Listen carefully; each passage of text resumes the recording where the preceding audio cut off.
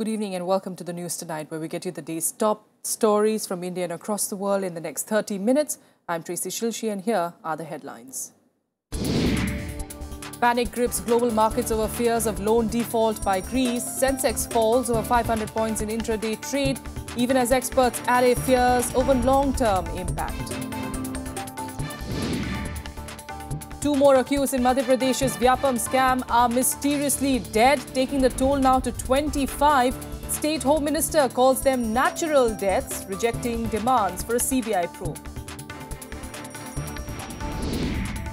Congress accuses Vasundhara Raje of illegally occupying the Dholpur Palace along with Lalit Modi through a private company. The BJP denies all allegations. 50 founding countries, including India, sign an agreement on Asian Infrastructure Investment Bank. The 60-article pact specifies each member's share and governance structure. And more senior players are rested for India's tour to Zimbabwe. Ajinkya Rahane to lead the team, while Harbhajan Singh and Robin Uthappa make a comeback.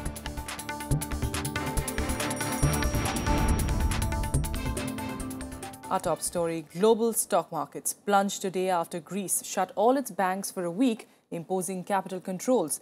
This after the ECB decided not to extend emergency funding to Greece, even as it struggles to repay a 1.6 billion euro debt to the IMF by Tuesday. Meanwhile, the European Commission chief said that he felt betrayed by the egotism showed by Greece in the failed debt talks. Asian and European stock markets bled on Monday after Greece shut all its banks ahead of the Tuesday deadline to repay its IMF debt. Banks are expected to remain shut at least until 5th July, the date for referendum proposed by Greek PM Alexis Tsipras to decide a way out of the ongoing crisis. Περισσότερο από σαφές ότι αυτή η απόφαση δεν έχει κανέναν άλλο στόχο πέρα από το να εκβιάσει τη βούληση του ελληνικού λαού και να παρεμποδίσει την ομαλή δημοκρατική διαδικασία του δημοψηφίσματος. Following a breakdown of talks, the EU chief urged Greece to back a cash-for reform package rejected by the government. He also said that Greek proposals were delayed or deliberately altered. In an unusual move, the EU also published the last proposals creditors made before Greece broke off the talks. This is certainly a demanding and comprehensive package, but it is a fair one. There are no wage cuts in this package, no pension cuts in this package.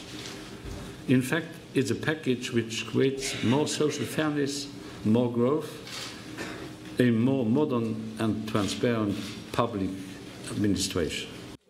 Eurozone leaders have rallied behind Greece so far, but they have warned of serious consequences of a referendum on the terms of the cash-for reforms deal.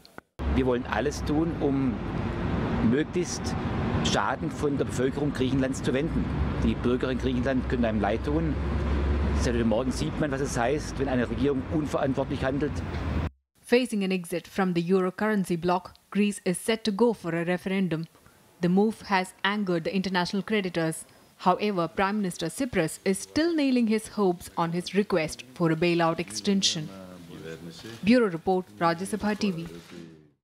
India too is facing the heat of the Greek crisis. Markets saw a sharp decline today. Sell-offs plunged Sensex down by over 500 points during intraday trading. The Finance Secretary has said that India is yet to draw up a plan to deal with the possible fallouts of the crisis.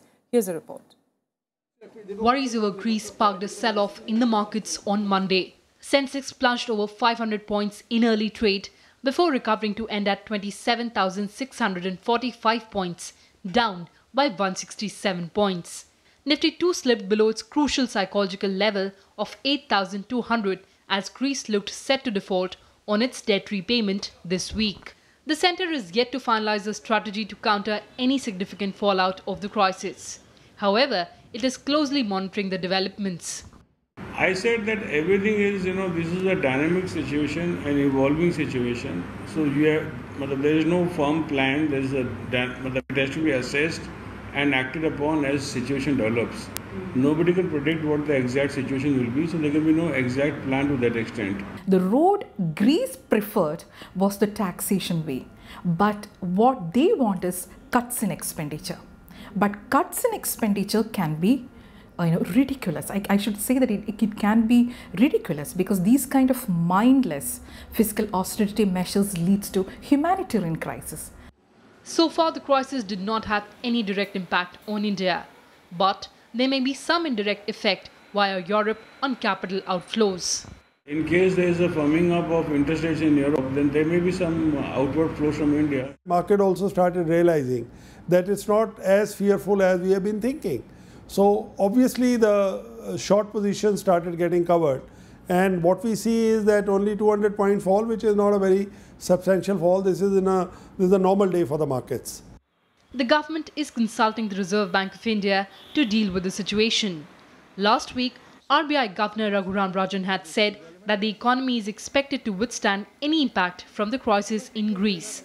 He attributed the stability partly to India's foreign exchange reserves, which reached a record high of $355.46 billion last month.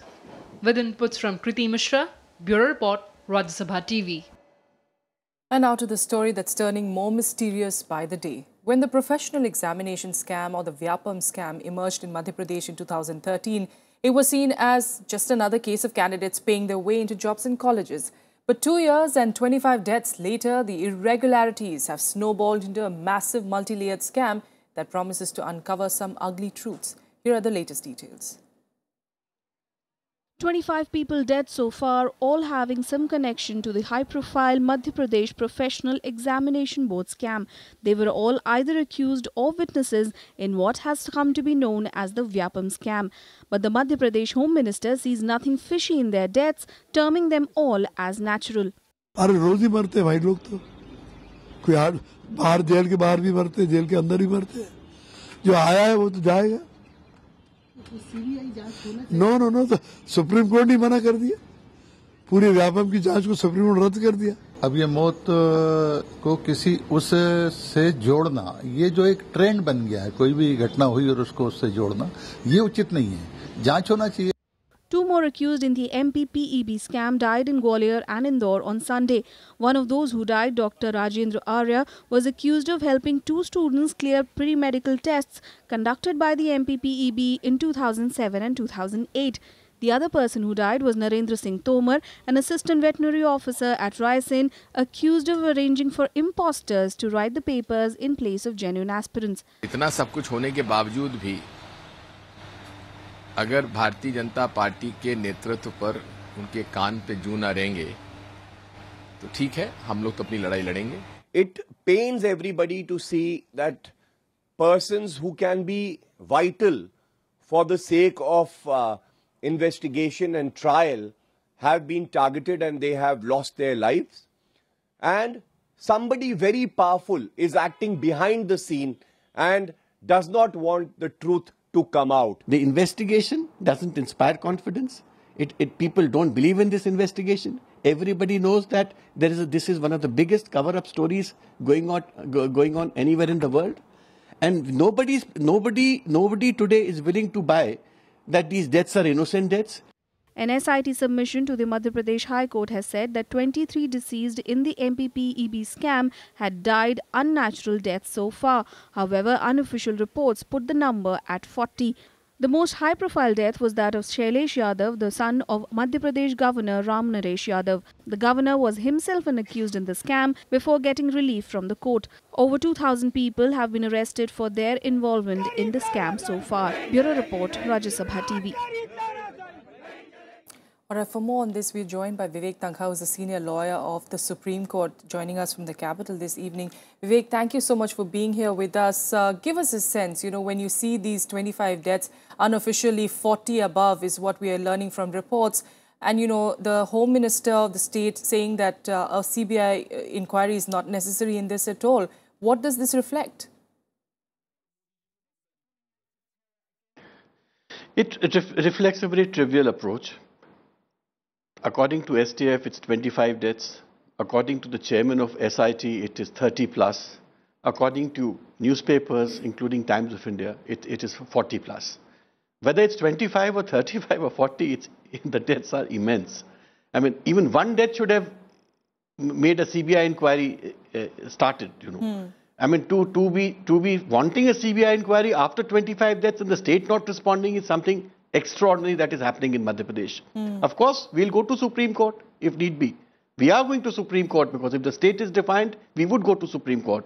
But the bigger issue is, why are people feeling threatened? It was reported in the newspaper some days back. The STF officers are feeling threatened. They're looking for protection, asking for protection of life. The whistleblowers are seeking protection of life. Mr. Prashant Patil complains that there is a threat to his life. Anand Rai complains that there is a threat to his life. Now, if there is so much of diabolical engineering taking place in the state, is it even safe to ask the STF to investigate the matter? And to say that Supreme Court and High Court have approved it? Yes, they did say yes at a point of time. But that was 6-8 months back. Now today, things have changed. I mean, so many deaths have taken place. This was never placed before the Supreme Court. So we are sure that if the state doesn't agree, all these facts are placed before the Supreme Court, or maybe the High Court in its monitoring may do it on its own.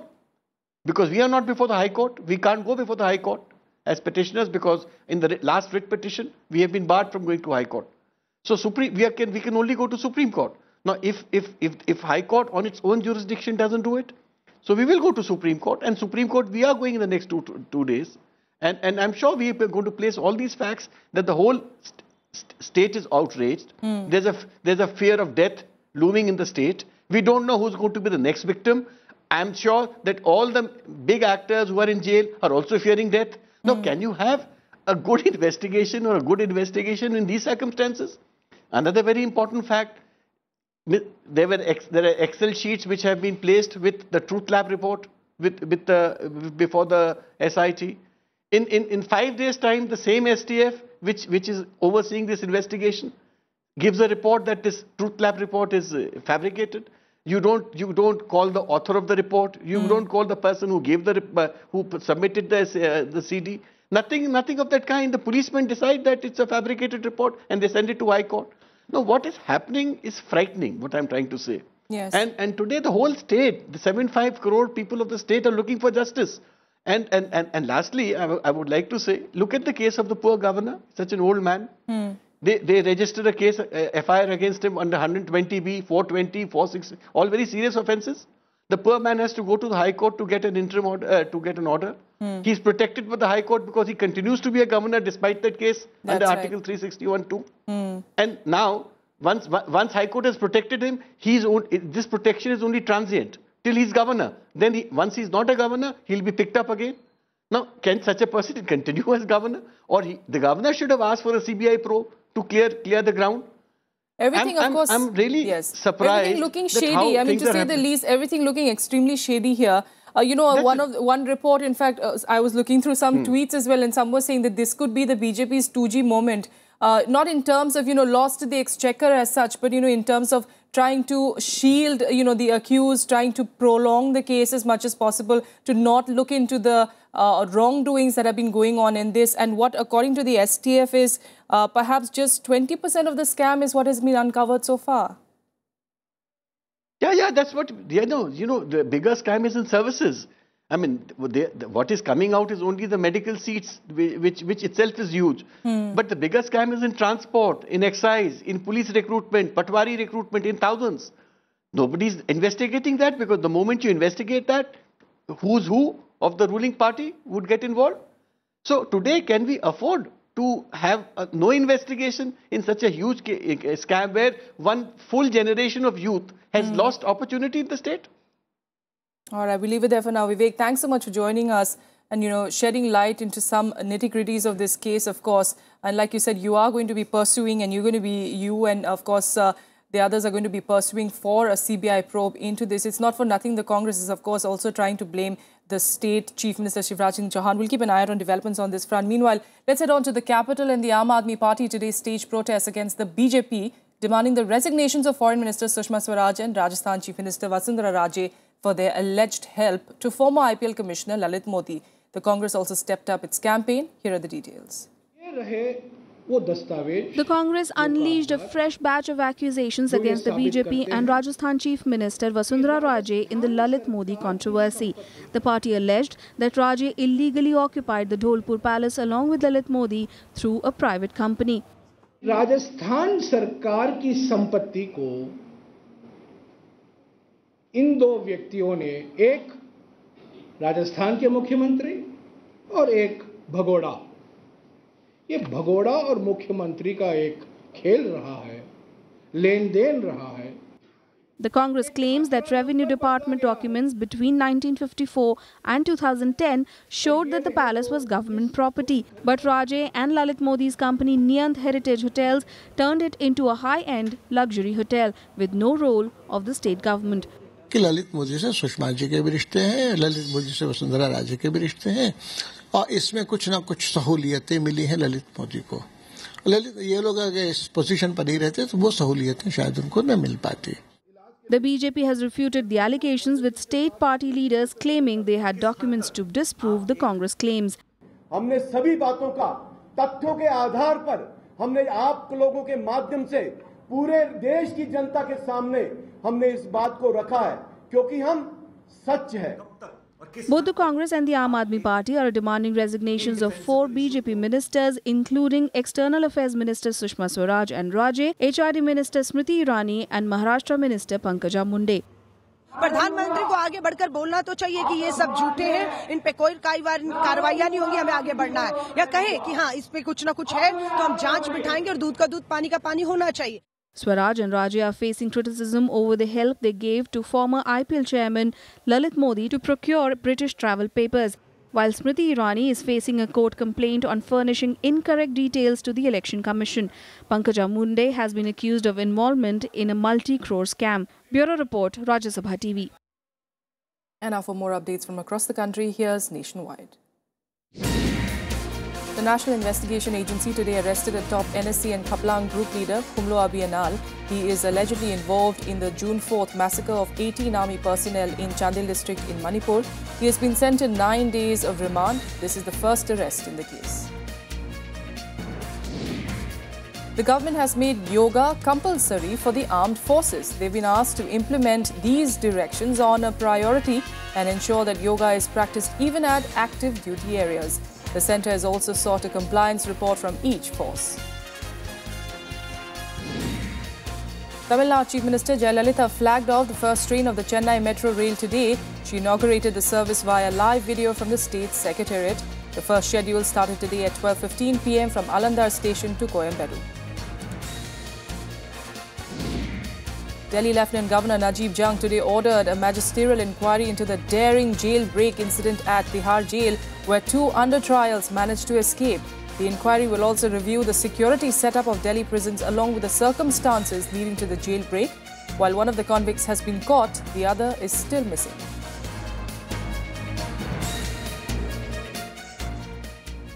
And with that, a quick break here. Still ahead, BCCI gives a clean chit to 3 players accused by Lalit Modi of accepting bribes during IPL. Details of that ahead.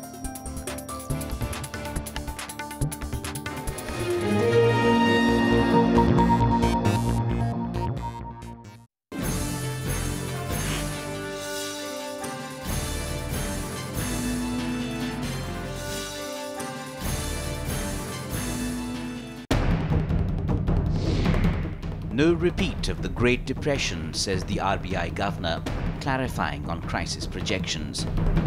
But it's a warning nonetheless. What does it hold for India and the global economy? Watch the big picture at 9:30 p.m. on Rajya Sabha television.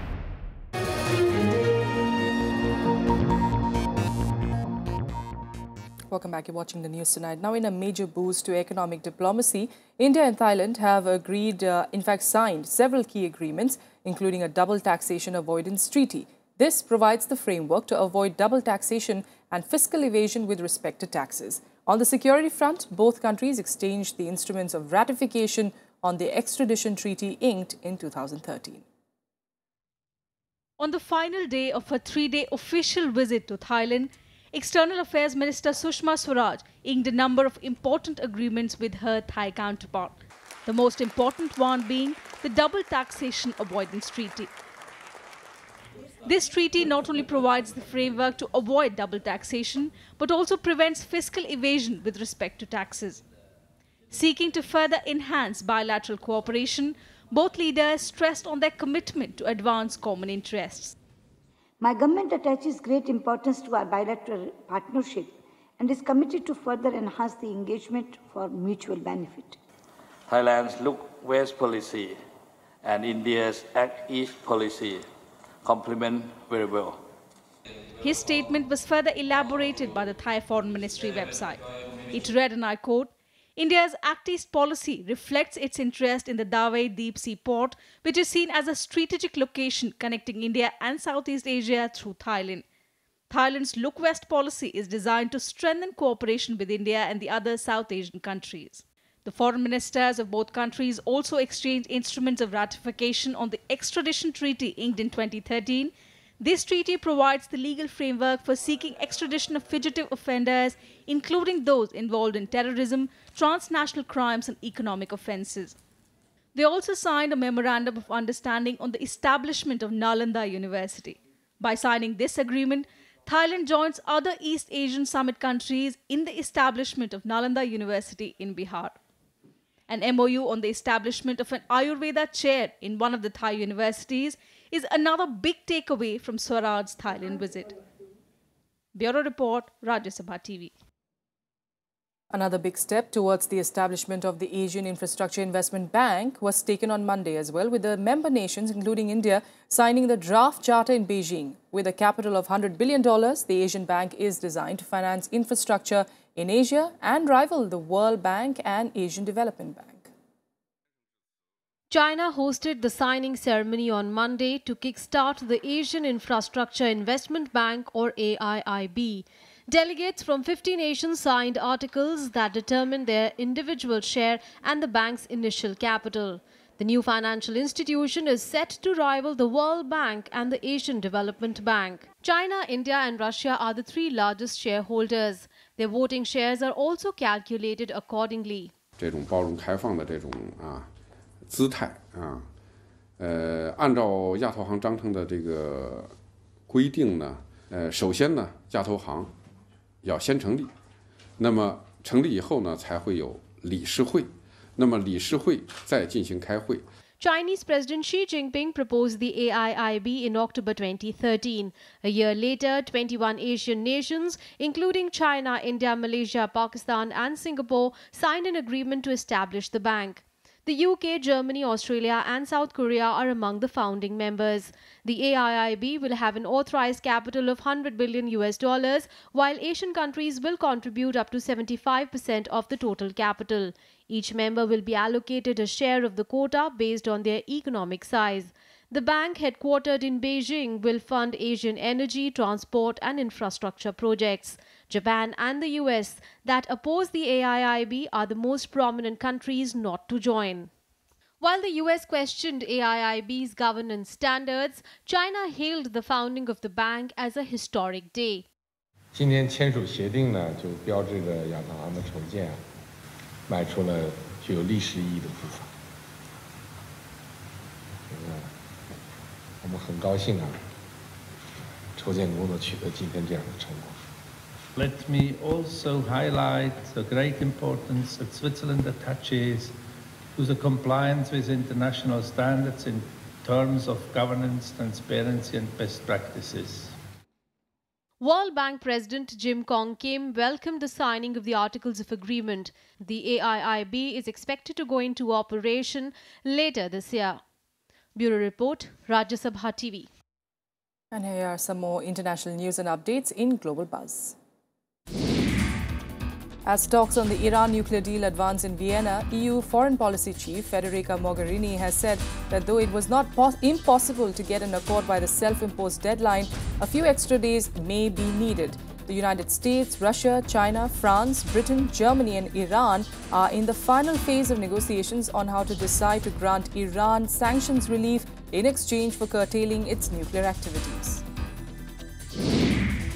The suspected Islamist militant held for decapitating his boss in an attack on a factory in France has admitted to his crime. Yassin Salhi admitted to killing his manager. His mobile phone also revealed that he took a selfie with the severed head and sent the image via a messaging application to a Canadian phone number.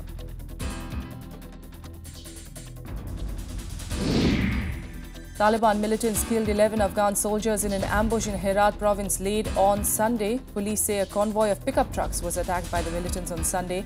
The fighting went on for 5 hours, in which 6 other soldiers were also injured. The Taliban have increased attacks in Afghanistan on security forces since late April.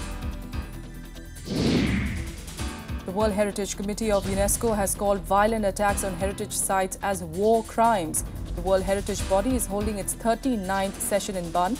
During the 10-day-long meeting, the World Heritage Committee would also be examining proposals to add 37 sites to the World Heritage List.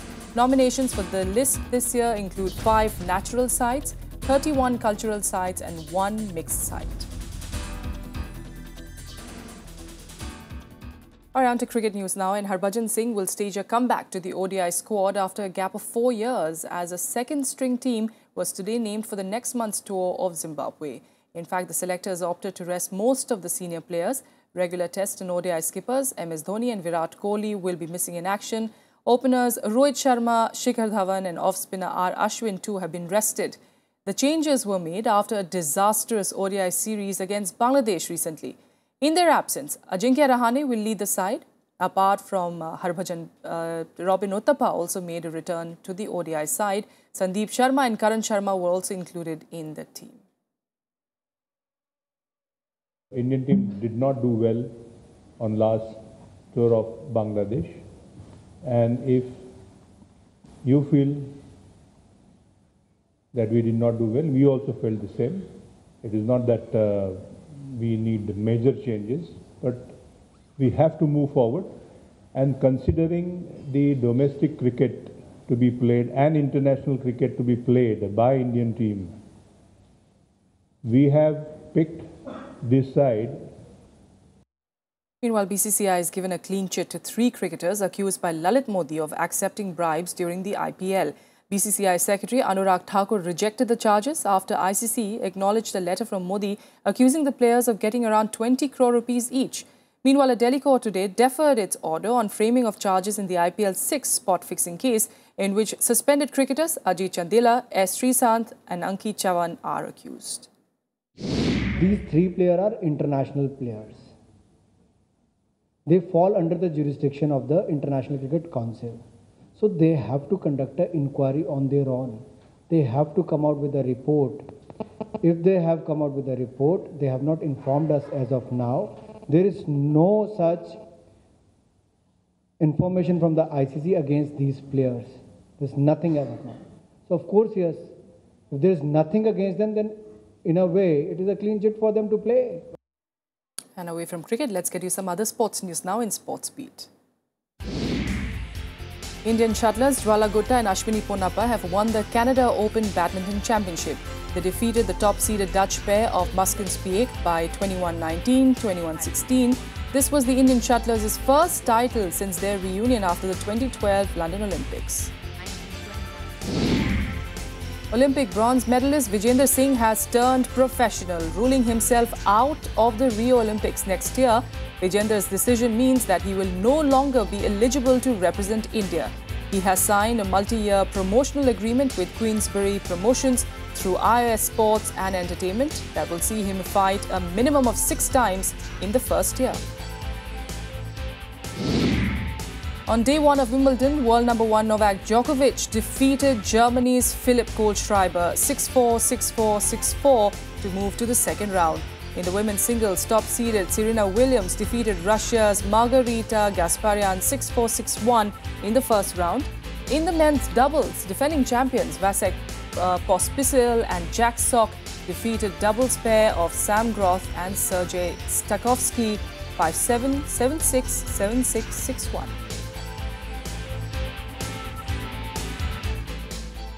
And that's all we could get you on the news tonight. Thanks so much for joining us.